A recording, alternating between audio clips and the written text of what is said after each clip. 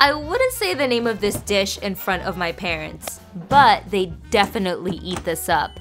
I learned about this dish from my friend Jez, who owns a Filipino coffee shop called Umaga Cafe. Years ago, she came over and showed me how to cook this dish. When she told me the name of the dish through our DMs, I had to read it twice. Is that what it's really called? Both her and I were aware of what it meant in my language. I know Tagalog and she knows Ilocano, which are different languages in the Philippines. Okay, this dish is called Poki Poki. It's a roasted eggplant dish with eggs, tomatoes, onions, and garlic. The flavor highlights of this dish come from the roasted eggplant and savory fish sauce. I've known about this dish for years now, so if you do say it to me, I'll start roasting some eggplants. But also be aware that if you say it to a Tagalog speaker, including my parents, well,